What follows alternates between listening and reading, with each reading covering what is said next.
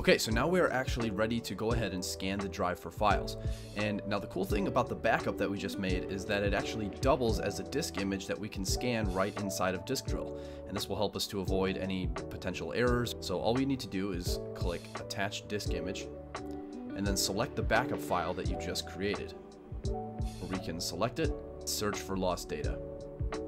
So now, of course, depending on the size of your drive and how much data you actually lost, this may take a few minutes. Alright, so the process is finished, and now what we can do is just click this little blue button up here, which will take us to all of the files that were found during the scan. Once you find the files that you're looking for, go ahead and put a check mark next to them, and hit Recover, and choose your save location, and click OK. Now, as you can see, the files have returned to the desktop. They're in great shape, just like they never left.